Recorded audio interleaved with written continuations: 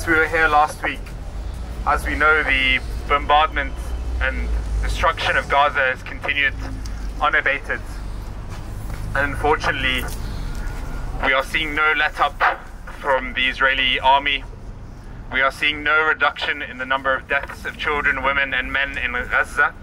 We are one world facing multiple issues, a poly-crisis, and we need one another. So there is hope in all of us being here today. And so we call for a ceasefire in Gaza now. And with Jesus we say, no more of this. It is a time for a different path to be taken, one which leads to the hope of life, rather than the ever-spiralling violence of more death. I think for me the importance of tonight's vigil is to send a very strong message that it is time for a ceasefire and a time for an end to the killing of civilians in Gaza.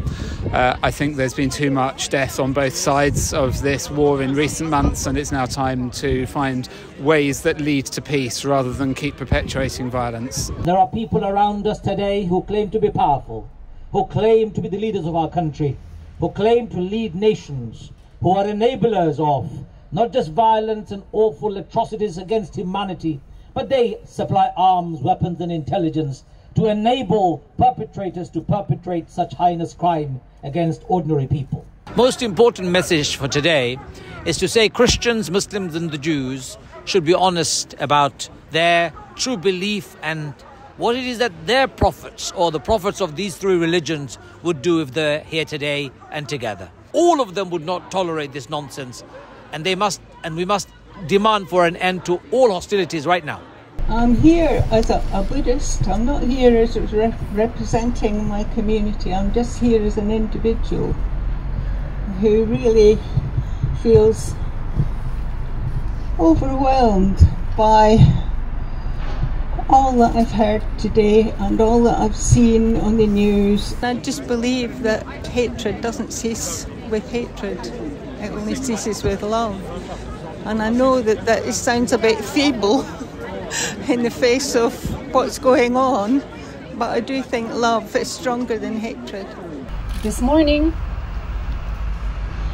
my husband called to inform me that 18 members of his family were killed last night.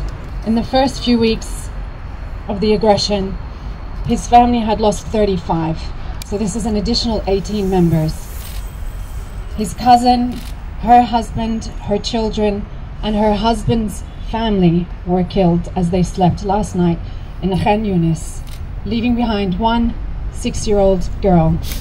Last night we found out that members of my husband's family had been killed.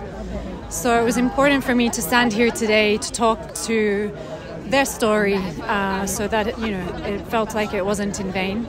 And then secondly, to bring together various parts of different communities to be able to stand together, to grieve and to start to heal together, and to send a very strong message about unity and love and community and the power that holds. As a Jewish person, I do really believe it is important that to come, show my solidarity with Palestinians, show my solidarity with the cause.